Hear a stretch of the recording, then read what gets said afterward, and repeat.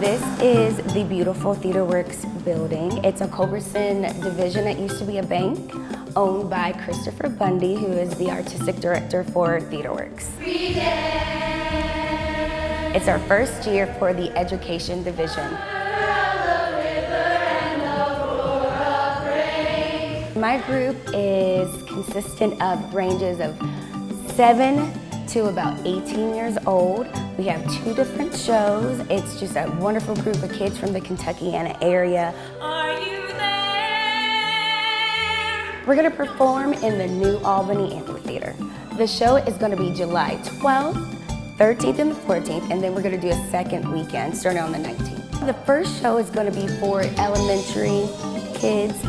It's gonna be Jungle Book Kids, so it's a little bit of a shorter show. So that show starts at 7:30. And then we have Once on This Island Junior.